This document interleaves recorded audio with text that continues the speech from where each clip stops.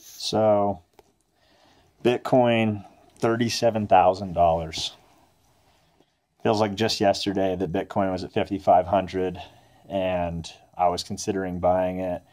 I mean, Neo stock, the Chinese electric car maker, delivering what, like a couple thousand cars a month? It's like 10,000 cars a quarter or something, with a 90 billion dollar market cap. Went from almost bankrupt like last year, $3 a share, to 40 something dollars a share. I mean, Tesla's an awesome company, and it's amazing, but it's still in growth mode. And I mean, Tesla, I think, is going to take over the world, but still in growth mode. It's barely squeaking by profits, because it's just they're putting so much money into capex and everything.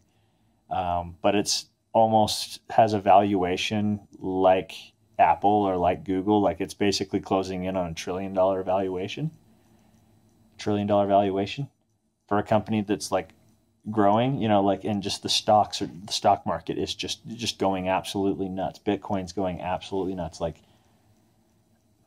and what I was going to say about this is that, like, it seems like we're just headed towards this massive, like, hyperinflation moment. Like, you got the Fed just pumping money in with just tiny interest rate, just no interest, small interest rates, and just all this cheap money, and all these stimulus packages, just $1 trillion stimulus package. Give every American $2,000, and just like this money is just flying off this printing press, and it's just like, it just seems like we're just, holy shit, like, where's all this money coming from, right? And real estate prices are going up in most areas quite a bit, and this is all during this pandemic, right? So it's like, where the heck are we getting these valuations from?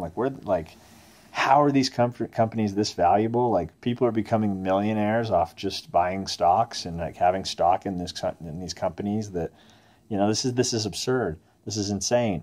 But the point of this video, one thing I was going to say is, like, at least here in my market, the real estate valuations, they seem like they're the only thing that's tangible, like the equity everybody has in their houses. That seems real. That seems like it makes sense, because my market is the Wasatch Front here in Utah, and Utah is one of the fastest growing states in the nation, and over the last decade has been the fastest growing state in the nation, by percentage, not by overall growth in total numbers, but by percentage. And there is absolutely a housing shortage. Houses and apartment complexes and condos are flying up all over the Wasatch Front, and we just can't build fast enough. The rental market is really hot right now. So the supply and demand definitely supports why real estate prices are going up through the Wasatch Front. So I mean, if you're going to put your money somewhere,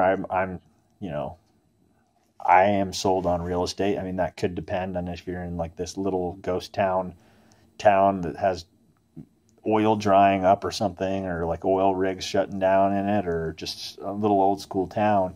It may be different, but in most major metropolitan areas, real estate just seems like just the place to put your money, because it's a supply and demand issue. And if you think about it too, like, think about the youth today, like all the young people, the millennials and Gen Z, like, think about how unskilled they are. I mean, it's like they're all just smartphone addicted, just staring at computer screens. They don't have any skills, almost any work ethic, it seems like, in general. And it's just like, where is this labor workforce going to be coming from that's going to build all these houses for all these people? It's not coming.